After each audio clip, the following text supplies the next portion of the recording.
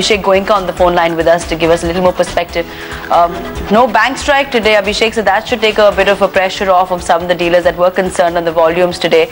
What is your outlook? Do you think we're going to hold on to that 63, 80 mark, which is seeming to be a crucial number?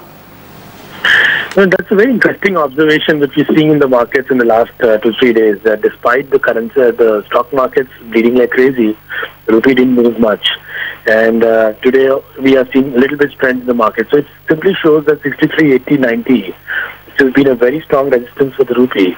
Though the trend has not changed, the trend is still depreciating. But I think looking at the market cues, I think there's slight possible that the rupee could appreciate maybe 20-30 paisa. But then again, any appreciation is a good sign of buying on dip. So I think slight appreciation is possible.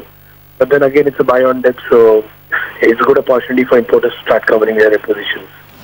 All right, Abhishek, good time for exporters to start covering this. Abhishek Goenka there. A bit of recovery could be likely in the currency. Watch out for that. Next week is going to be